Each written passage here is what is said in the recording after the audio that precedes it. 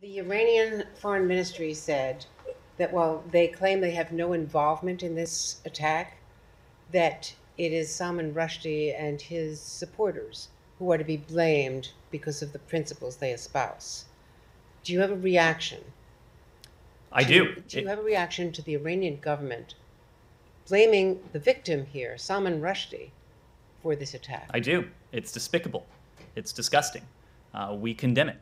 Uh, the secretary yesterday, in his statement, while noting that the investigation is ongoing, made the point that Salman Rushdie has been under threat for decades now. And it is no secret that the Iranian regime has been central to the threats against his life over the course of years now.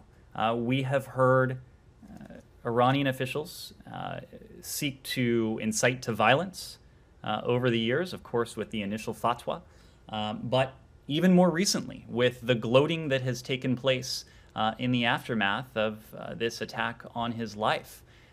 This is something that is absolutely outrageous, it's despicable, and we want it to be very clear that it is not something that we can tolerate.